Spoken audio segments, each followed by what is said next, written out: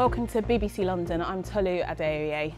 More now on the final day of Notting Hill Carnival, which has returned after a 2-year absence because of the pandemic. Yesterday was Family Day, today was the main adults parade, and there was more music, dancing and food for people to enjoy at Europe's largest street party. Harry Lowe was there for us. The streets of West London are alive again. For the first time since 2019, Notting Hill Carnival is in full swing. This annual celebration captures the essence of Caribbean culture. The smell of jerk chicken fills the air. Brothers Craig and Sean are bringing their signature recipe to festival goers. People from all walks of life can come together. You don't even know each other, but you can connect and just, be friends, you know what I mean? Make friends at Carnival that you don't even know. With 750,000 people expected in Notting Hill today, police have drafted in an extra 6,000 officers.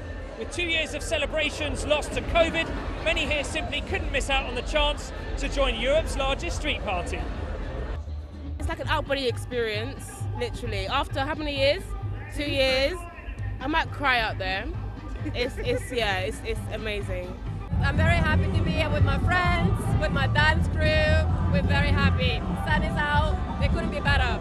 We've been waiting nearly 3 years for this, and we're back. And it's great. We're with our band. Our band's like a family, so it's just like being back again with family. Not everyone welcomes the arrival of the annual festival on their doorstep. Neighbours have got mixed reactions. One of my friends has left the country, saying too much litter, noise, and my neighbours opposite say it's great. They have it all very well organised, the police and everything. Mixed, like everything.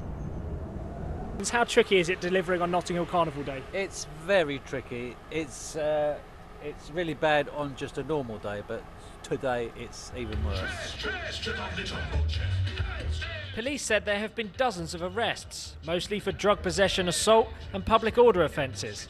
But officers have also been involved in delivering some good news. They helped a woman give birth while on the streets here yesterday. Harry Lowe, BBC London.